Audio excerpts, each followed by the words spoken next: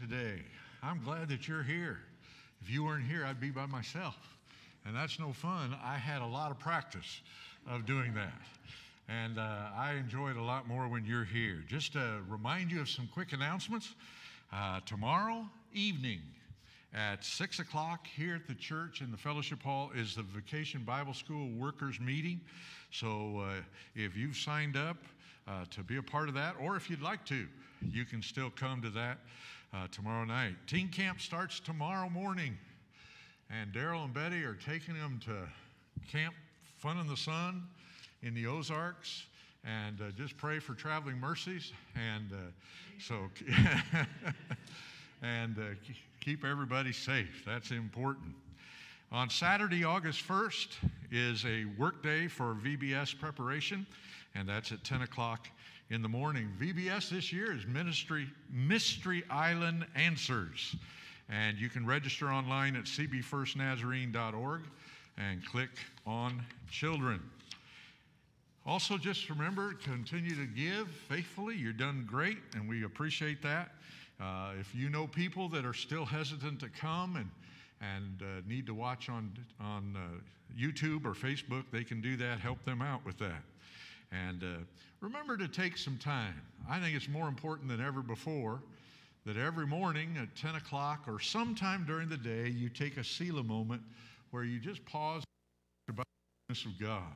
We need to be reminded. God is still on the throne. He's not wringing his hands. He has this in control, and we need to trust him with all of our heart. And so we're going to worship together today, and I hope that you're ready to come together and worship in Jesus' name. Amen. Come, praise team.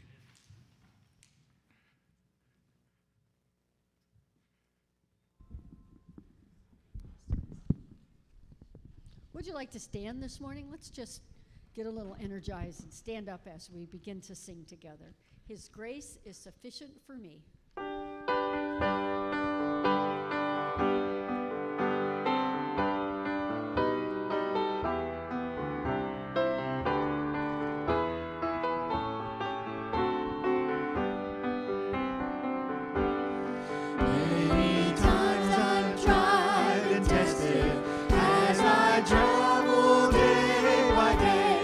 Oft I meet with pain and sorrow, and there's trouble.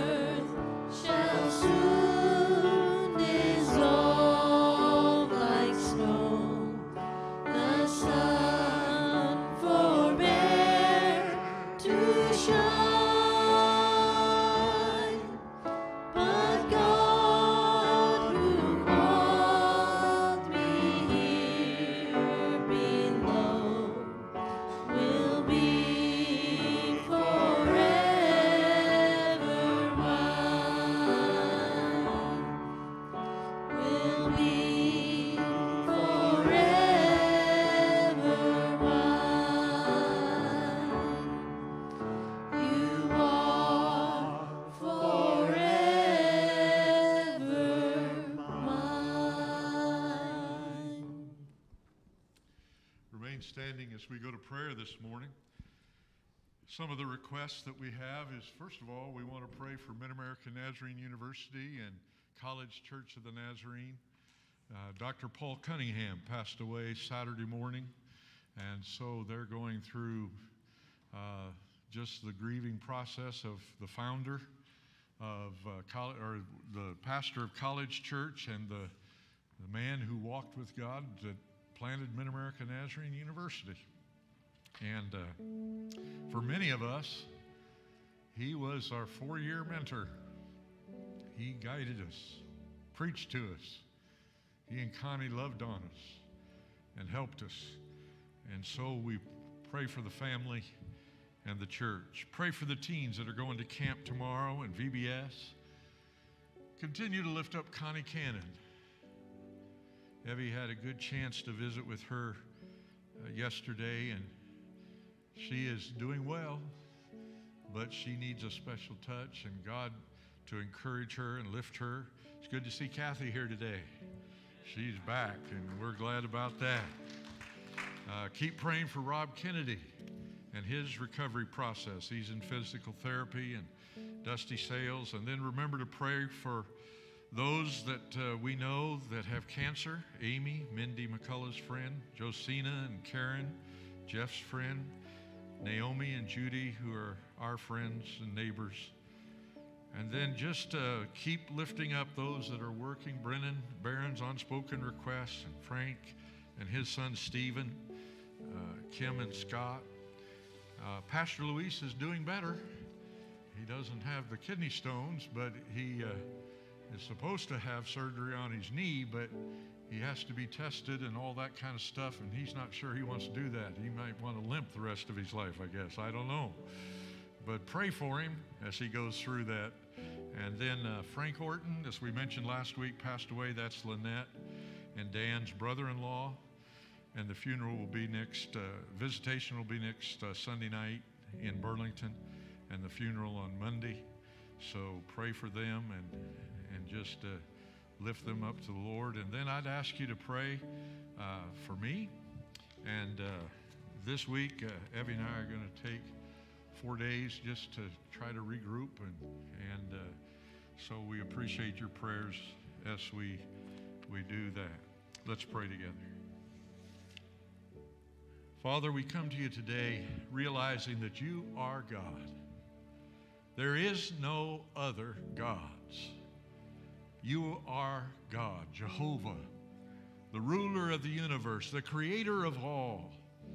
And you hold all things in your hands, and you can work in all things for good to them that love God, who are called according to your purpose. Lord, you can be with College Church and Mid-America and the Cunningham family and all those that were close to Dr. Cunningham. And Lord, we just thank you that he is with you today. He's no longer suffering from the Parkinson's disease. He is free and free indeed. And we praise you for that. What we pray for Dr. Cunningham, we know is the same for Frank. He served you and worked in missions his whole life. He loved to spread the gospel of Jesus Christ to world areas. And Lord, today he's going to get to celebrate and worship in a special way with many of those that he had the privilege of leading to the Lord down through the years. But Lord, we come today and we pray that you would touch and lift and encourage and strengthen. You have said your strength is made perfect in our weakness. Lord, there's sometimes that we know we're awful weak, and your strength does come through and help us. I pray that you would continue to comfort Connie, that you'd be with her in a special way, and I pray that you'd encourage Rob in the midst of this physical therapy and isolation and all the things that are going on. And thank you for touching Dusty. And Lord, just continue to be with these that are suffering from cancer and those of us that are around them, and help us to be representatives of you for each one of them. Thank you for this day and for this service and for the opportunity to gather in your name. Be with those that are traveling. and be with those that are chosen to stay home. And I pray that your Spirit would go through and come out through the television and the worship program and touch their lives today. Thank you for the privilege of serving you, of loving you, of knowing that you care for us. We love you, Lord. In Jesus' name, amen. Amen. You may be seated. This morning, this ladies' trio is going to sing about the cross. You know, the cross is just a cross. It's just a piece of wood. It really doesn't have any magical power in itself. It's what Jesus did on the cross that frees us and allows us to be here to get today to have a personal relationship with him.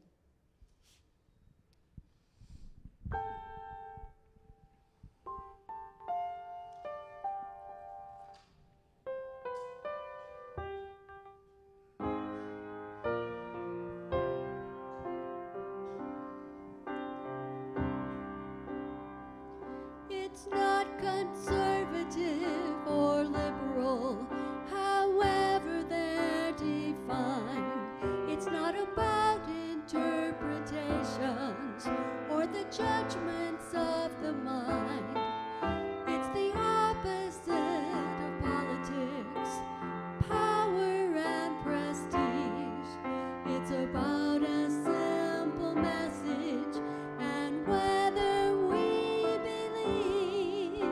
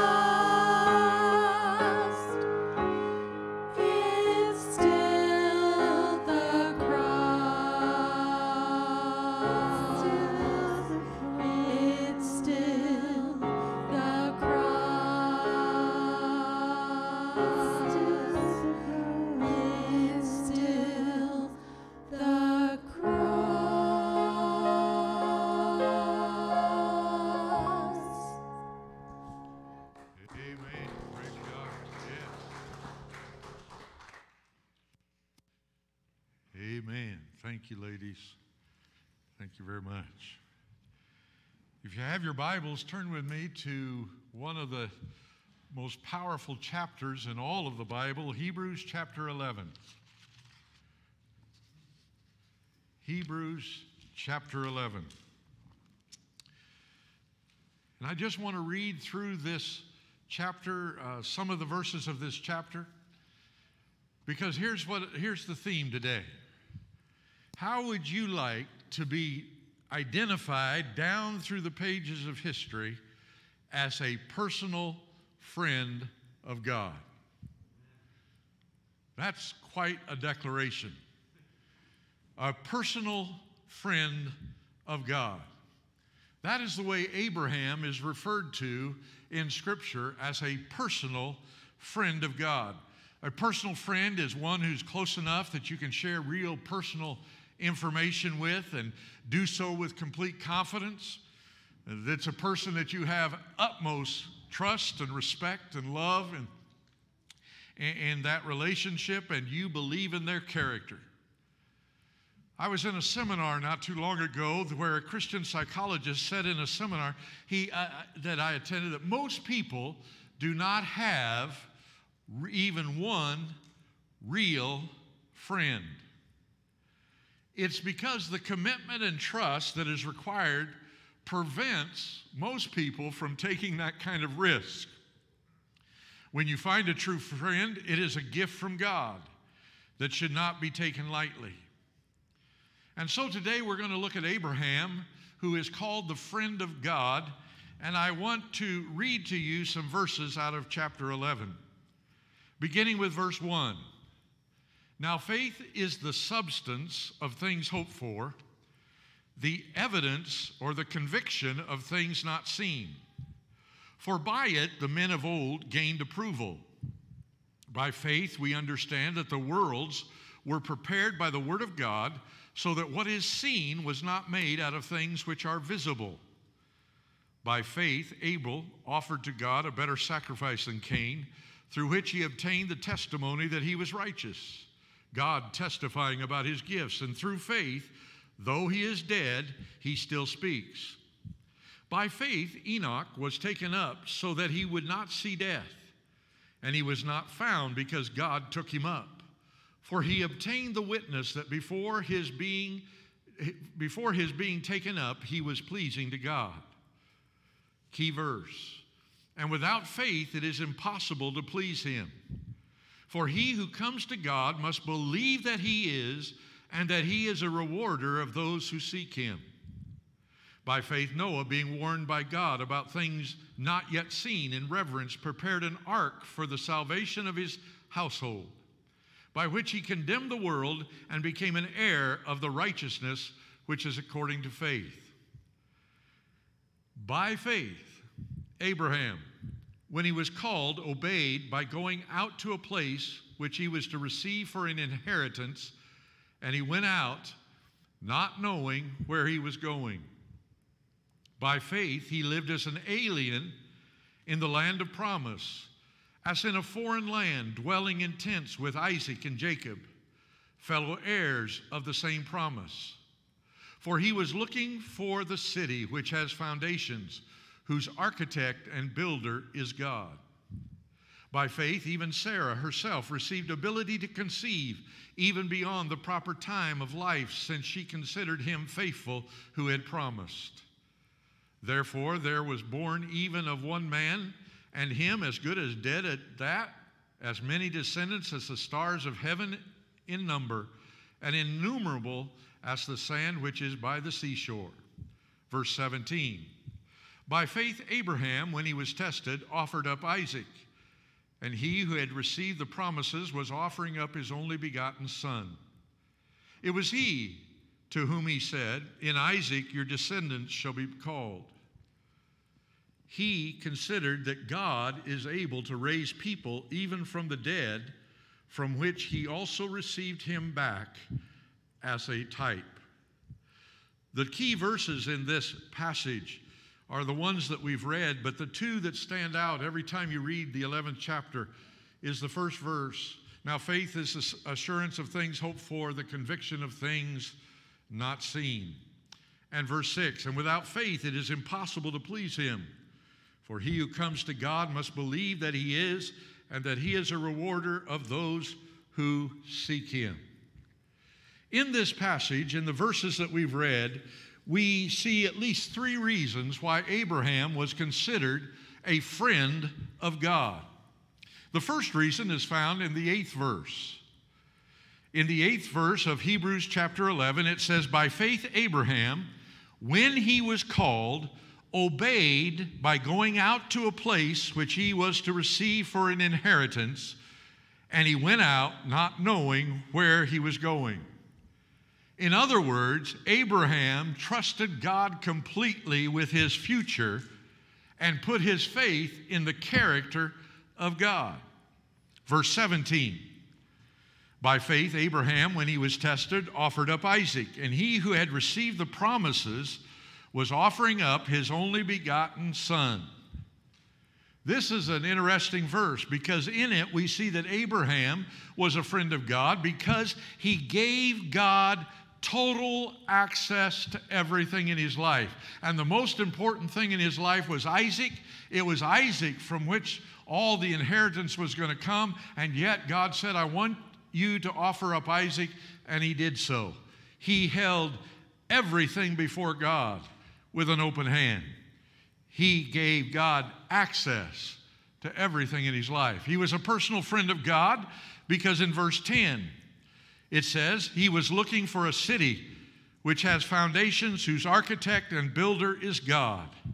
In other words, Abraham was a personal friend of God because he believed with all of his heart that God was going to keep his promises and his word, and he lived by faith.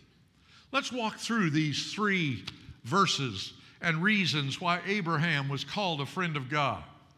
The first one, Abraham was called a personal friend of God because he totally trusted in the character of God.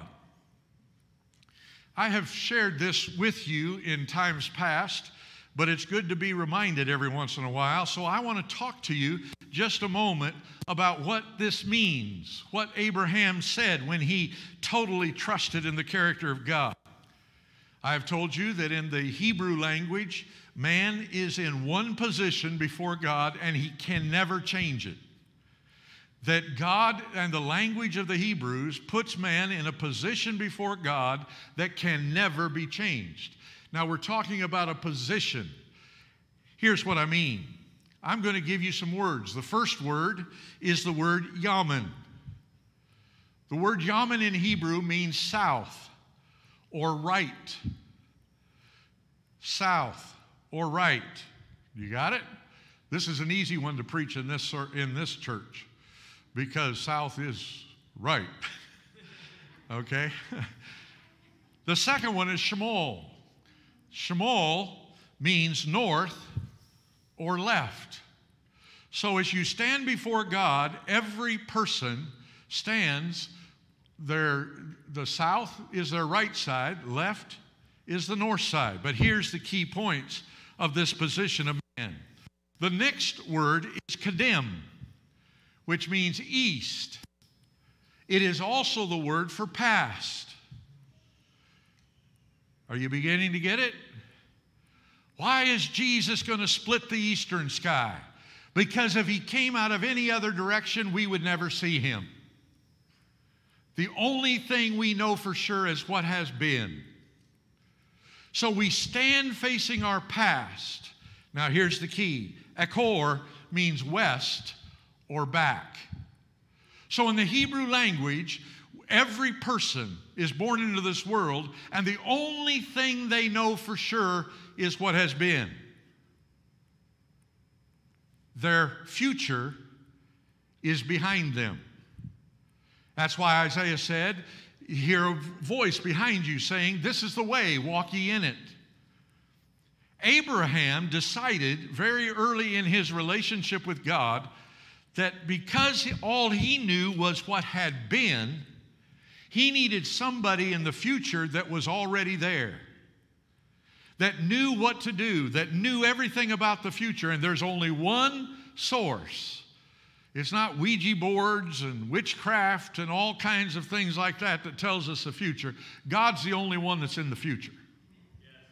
So Abraham stood looking at his past, seeing all of the victory, seeing all the trials, seeing everything that he had experienced. But listen to me. He did not want to make the choices of tomorrow based on what he saw in front of him. If God's going to do a new thing in our day, we've got to release him from the past of our lives. We've got to say to him, you can do it any way you want. You don't have to do revival like you did in 1932, in the church in 1932. You don't have to come the same way. I see it in the past. I know you're working, but God, you're the God of the future, and you know how to lead us into the future in a brand new way. It is interesting in Scripture that God very seldom repeats the way that he performs a miracle. All through the Old Testament, God had different solutions. He had David and the slingshot. He had Saul and his sons. He had Jonathan. He had different people that did different things to provide the victory. Why? Because God's the only one in the future, and he's the only one that can tell us how to deal with it. If we try to live our lives based on what we see in the past, we are not going to be walking by faith. We are going to be walking by sight. And if we do that, without faith, it is impossible to please God, for he that cometh to God must believe that he is, and that he's a rewarder of them that diligently seek him. Do you hear it? If the only choices I'm going to make as I walk with God are those that are similar to the ones I've made, I'm walking by sight. Abraham called a personal friend of God because he positioned himself. He knew the position he was in. He saw all of his past. He saw all the blessings. He saw all the praises, but he knew that he didn't have a clue what he should do about tomorrow. He needed a personal guide, Jehovah God, who is in the future, the past, and the present all at the same time. And so Abraham said, I'm going to trust in your character completely. So he went out from a land. Where are you going, Abraham? I don't know. How far is it? I don't know. How many provisions do you need? I don't know. Well, why are you going? Because God told me. And I trust in God's character. So I'm going to go where God wants me to go. Well, are you sure? Well, yeah. You see, Abraham was a personal friend of God because he understood the only thing, only one that can direct him into the future is God himself. It's a matter of trust. That's why when we read Hebrews 11:8, by faith, Abraham, when he was called, obeyed by going out to a place which he was to receive for an inheritance, and he went out not knowing where he was going.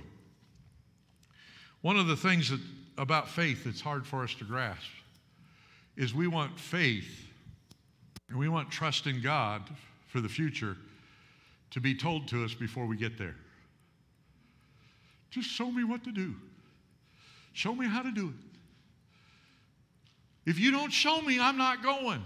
Without faith, it is impossible to please him, for he that cometh to God must believe that he is, and is a rewarder of them that diligently seek him. Can I tell you today, I believe we need a revival of believers living by faith and stop making the decisions about God and the church and everything else based on what has been. As I look back over my ministry, I don't see any duplicates. God has never worked in the same way in the churches I've pastored. It's all been different. Do you know why? Because he loves the people of those churches, and he knows them better than anybody else, and he only leads the church into revival in the way that they can handle it. He will not overburden us. He loves us. Abraham was a friend of God because he trusted completely in his character. Secondly, Abraham was a friend of God because he gave God access to everything in his life. I wish I could preach this like I feel it. You see, I believe this is the key to revival. When God's people humble themselves and pray and take everything in their lives and give it to God, then God can work. But if God's people humble themselves and pray and tell God what we're going to do and how we're going to do it, God says, so be it. I'm out of here. I am not going to beat my head over a rock to get my people to hold things in their hands openly before me.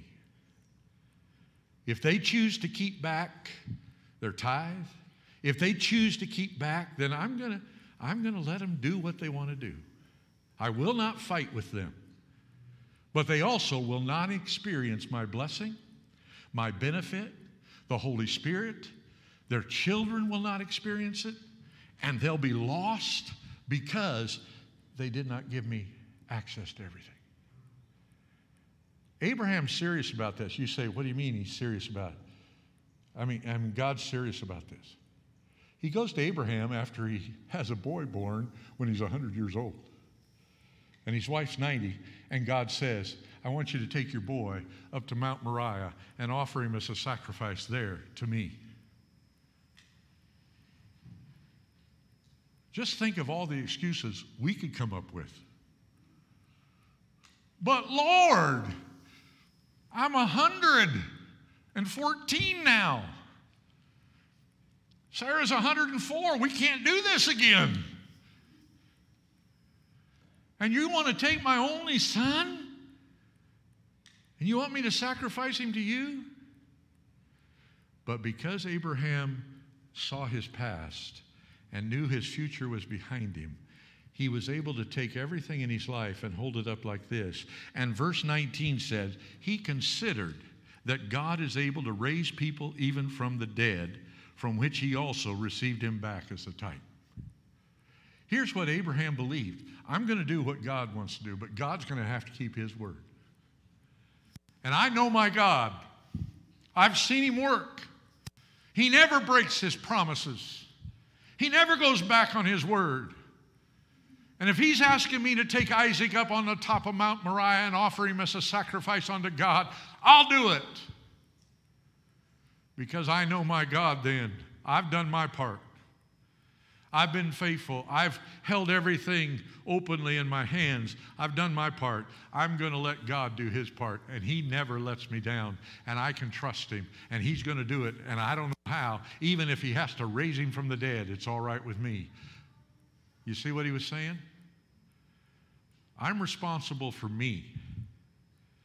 I'm not responsible for God. Church, listen to me. If we're really going to know God, we got to quit trying to do his job. Because we always want to say, God, I'll do this if you do this. I'll do this if you do this. I'll do this if you do this. Come on. We've got to hold it loosely in our hands so that we do our part. Then God can do his. And he never breaks his word. And I guarantee you, he'll do it in a way that you never expected. And it happens over and over again. So Abraham was called a friend of God because he held everything loosely in his hands. Corrie ten Boom, I love reading The Hiding Place, and I loved reading her story. She was a prisoner of war in World War II. She said, we learned in the prison camp that the best way to hold your most valuable possessions are in an open hand. She said, the minute we closed our hands, the guards thought there must be stuff of value there. So the guards would come and break our fingers and pry our fingers loose to get what was in our hands. But when we learned that we could hold all things openly, they didn't seem interested. And we learned to hold things loosely in our hands. You see the quote from her. Abraham learned to give God access to everything. Corrie ten Boom, of course, that was a prisoner of war, I understand, but what she's saying, it didn't hurt half as much unless she tried to hold on to it. Give God everything. Abraham was a personal friend of God because he gave God access to everything in his life. He held nothing back. Don't misunderstand me this morning. I believe that taking Isaac to the mountain to offer him to the Lord was the hardest thing Abraham ever had to do. But the fact that he did it meant that he was giving God access. And not only that, he was saying to God, now, I've done my part. You do your part. And I will tell you, there is no better place in all the world than to walk in the footsteps God wants you to walk in and do it and walk with him and come to the point where you can say, okay, I've done my part. It's all yours. It's all yours.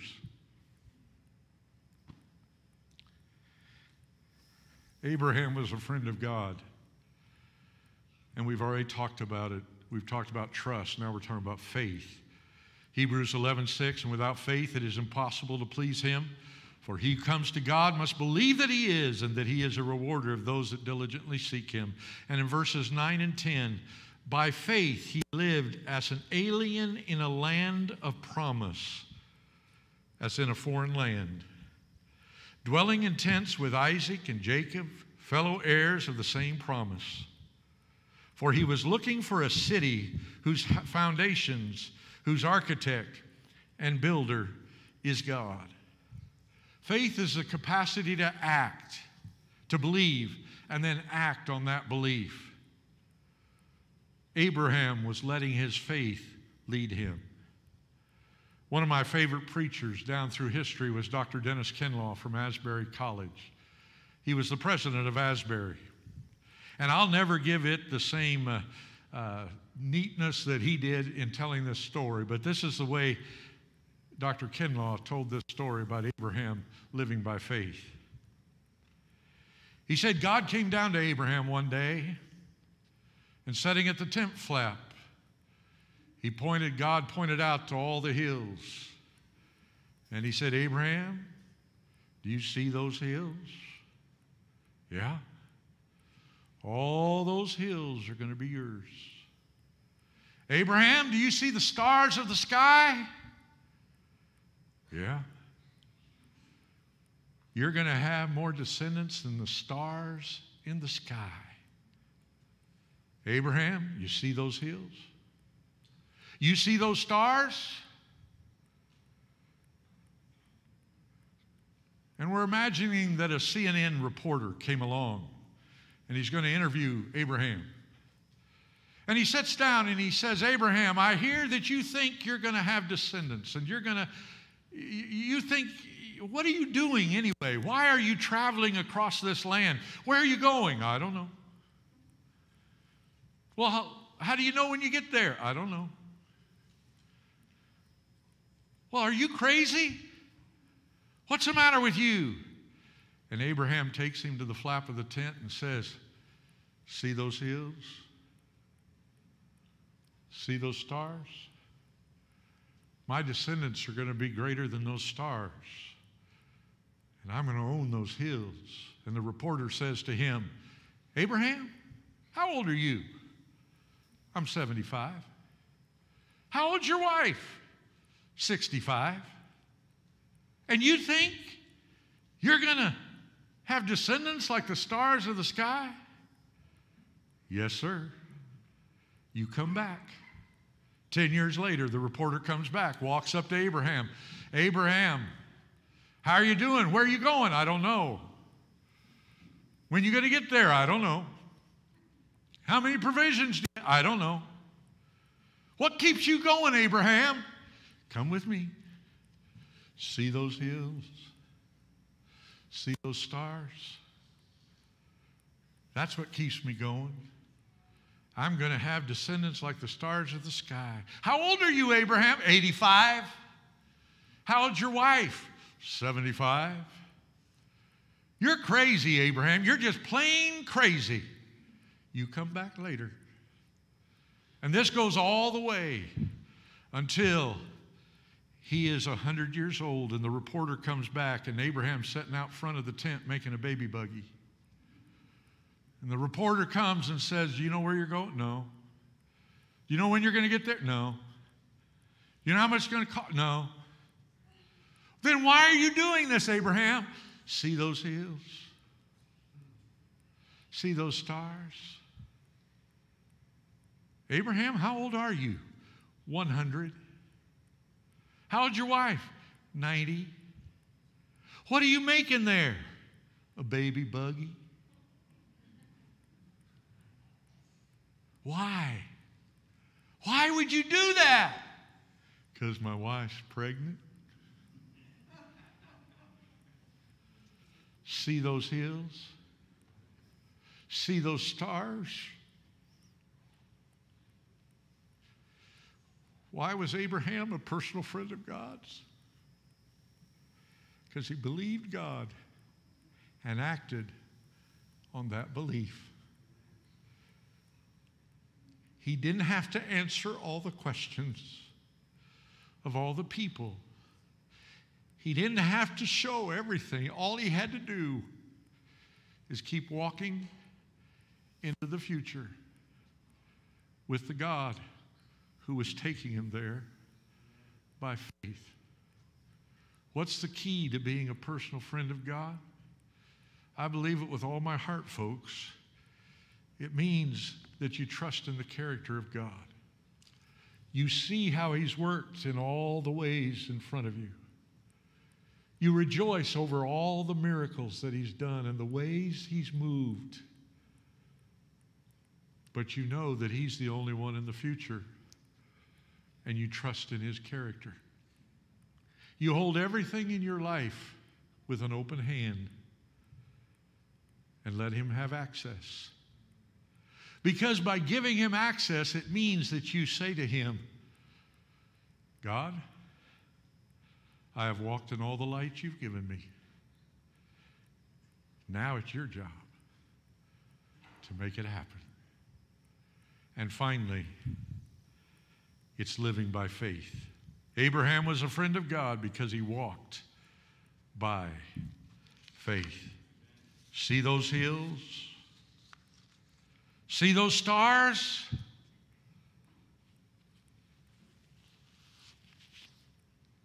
That's God. So this morning, I just need to ask you, ask your pastor, it's important that you answer this question. Are you a personal friend of God? Would God call you a personal friend? Do you understand that the only one that can guide us into the future is the one who's already there? Do you trust in his character? Do you hold everything loosely in your hands? Will you walk by faith and not by sight? With your back to the future, it's the only wise way to walk, is to have a voice with somebody tapping on the shoulder saying, "This is the way, walk ye in it." It's the only way to live.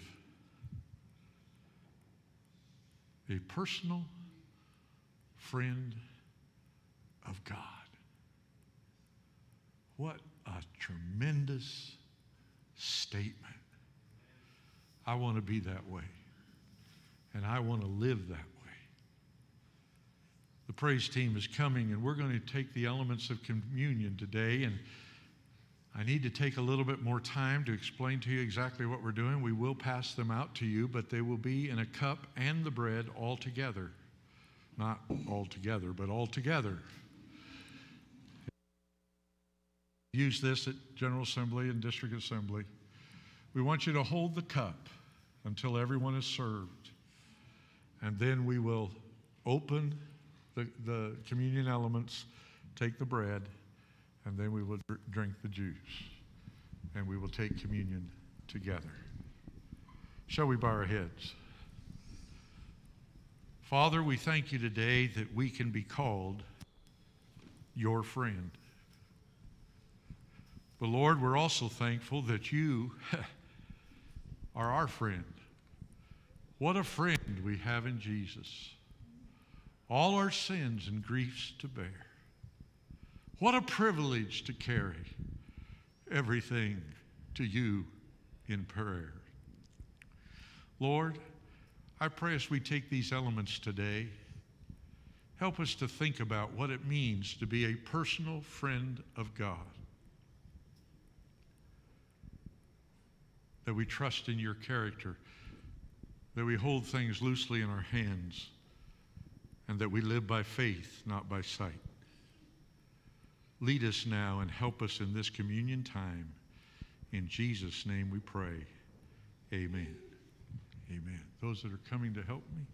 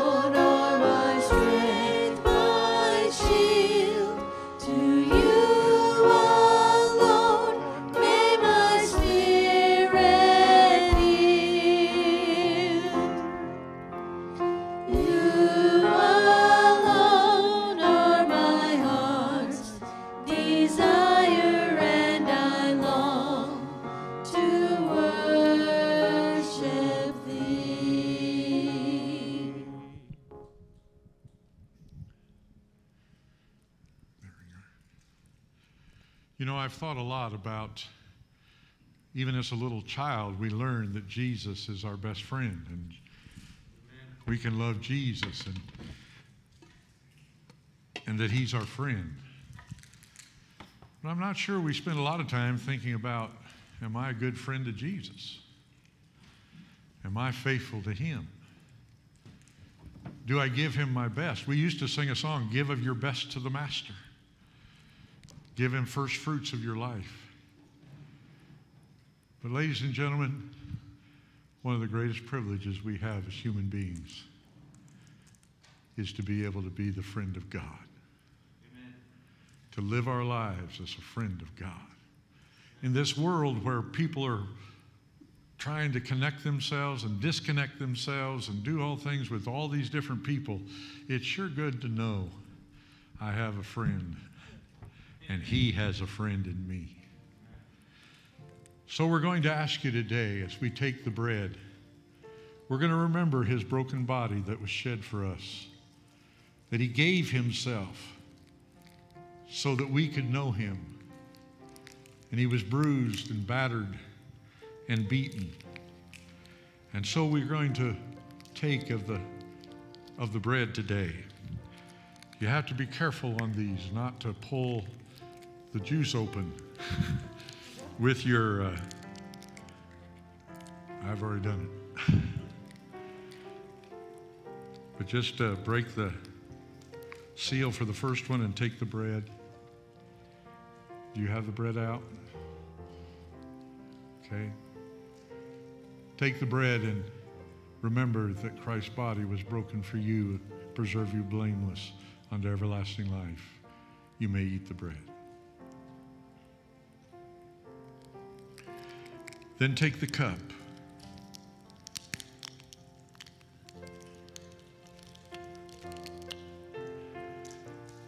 Whenever I see the cup, I think of the shed blood of Jesus. I think of Calvary and the shedding from the crown of thorns and the nails and the pierced side. And I realize without the shedding of blood, there is no remission of sin. That he had to do that so we could be his friend, so we could be cleansed from sin and filled with his Spirit. So as you take the juice today, remember, Christ died for you. He shed his blood for you. He is your best friend, and you are his friend. You may take the cup.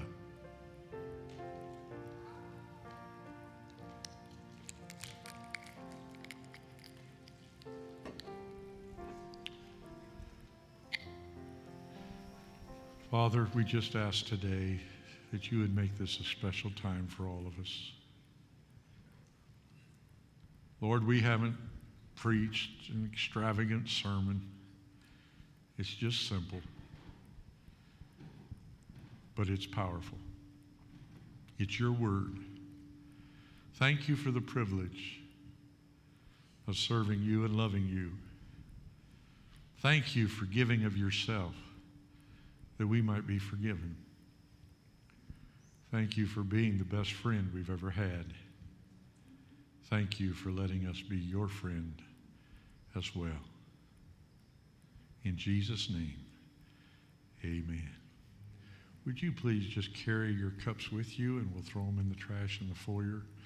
It'll help George out a little bit. And let's stand together as we sing the final song.